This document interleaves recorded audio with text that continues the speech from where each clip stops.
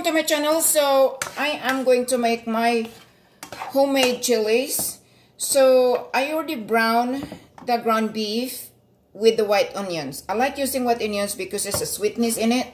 So first thing first we're going to do is I am going to put 1 cup of my homemade salsa.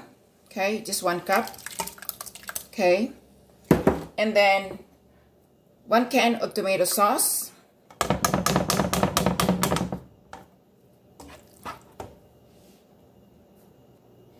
Okay, then I am going to put a half cup of, no, I apologize, a half teaspoon of paprika. It's here, kind of giving a kick, okay? A half teaspoon, oh, I'm sorry, cayenne, and then paprika. So cayenne and paprika. I would like to put some kick in our chili, so half teaspoon. And then a half teaspoon of ground cumin. Okay, there we go. And then I'm gonna add 1 tablespoon of brown sugar, and then salt. Okay, and then we will add our beans. Very simple, guys, very simple to make. Okay, then we mix it that well. The perfect for this is the cornbread. So I already made a sweet cornbread for this chili. Okay, so we're gonna mix this well and allow it to boil.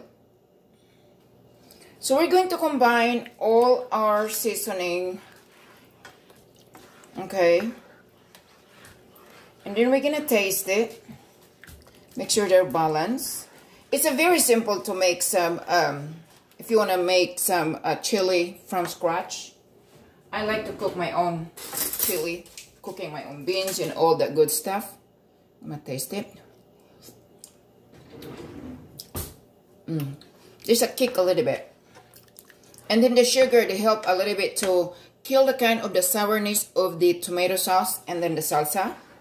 So we're gonna allow this to boil and then it'll be done.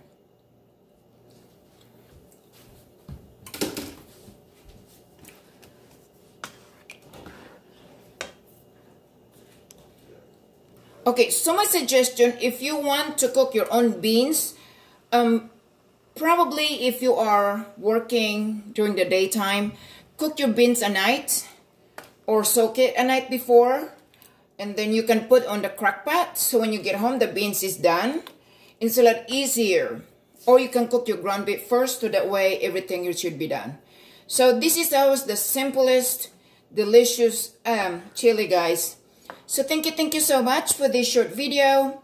I hope you liked it. Please subscribe my YouTube channel. And don't forget to subscribe and then press the notifications. You can receive all my incoming videos. Again, thank you so much. And I also put the description below all the ingredients. The beans does take for a very long time to cook. So if you have a crock pot, that will be the lifesaver for you.